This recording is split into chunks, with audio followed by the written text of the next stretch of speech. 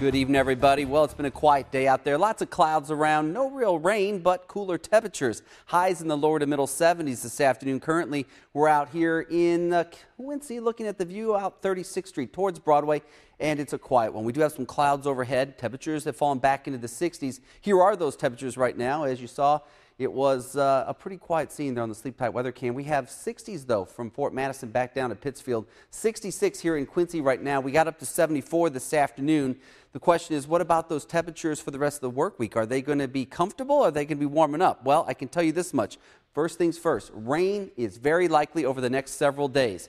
1 to 3 inches of rain expected as we roll through Wednesday. Not looking for severe weather, looking generally for rain. Could be some thunder and lightning out there indeed, but overall just some soaking rains for our region. Now, as we go through the next week, look at this. Seasonable temperatures. Highs will be somewhere in the 70s to near 80 degrees each afternoon for highs, and lows will be somewhere in the 60s, it looks like, as we roll on through the next 7 days. So a very seasonable weather pattern as we head on through the middle part of June. 66 degrees at the airport, cloudy skies. The winds are out of the north-northeast, near 5 miles an hour. Temperatures in the 60s all across Missouri, Iowa, and Illinois, except for down in St. Louis. They have 72 right now. It's 62 in Bloomington. Same story up in Chicagoland. So here's the tri-states right here. Nothing going on the radar here as of 10:15 p.m. We do have one batch of rain down to the south here, moving across Arkansas, back into southeastern Missouri. Some rain showers back out to the west on the left-hand sides of your TV screens. Look at this. A very long squall line all the way from Nebraska down through Kansas,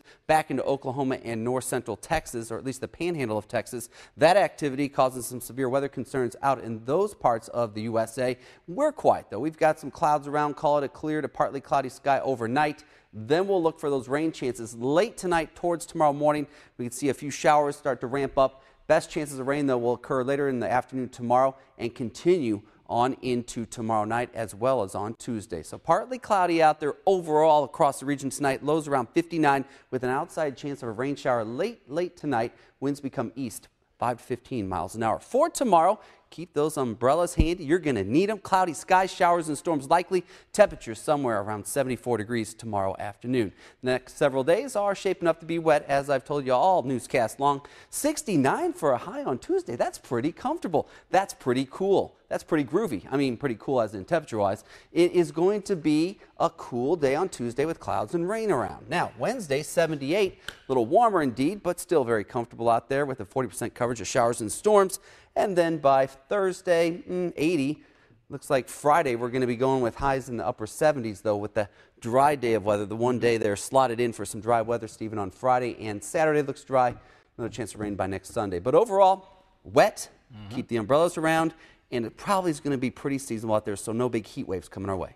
Well, you know, when people look at that and they see rain, it seems overwhelming, but really this is not that unusual for this time of year, is it? No, it's not. And, you know, we're still a couple inches shy of where we need to be this time of year rain-wise, so we could use it, and I think we're going to get it. I think we are. All right, thanks, Mike.